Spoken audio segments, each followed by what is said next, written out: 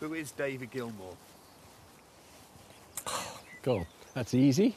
I wish I knew. I have no idea. Someone who spent his life driven by music more than anything else, I would say.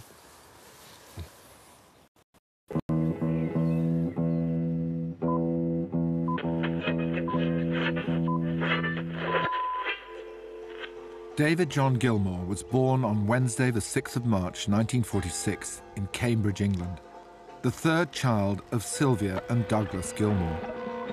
At the age of 21, he joined the band Pink Floyd, who subsequently went on to sell over 250 million albums. His playing style and trademark guitar sound is known the world over, and in 2011, Rolling Stone magazine ranked him one of the greatest guitarists of all time.